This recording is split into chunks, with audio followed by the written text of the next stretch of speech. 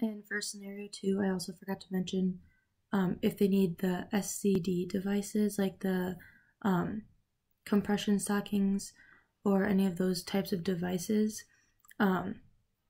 make sure that you have them on. And if they're getting up, you would, for the TED hose stockings, you would put them on before they get up, so it can prevent blood clots and it can help improve blood flow.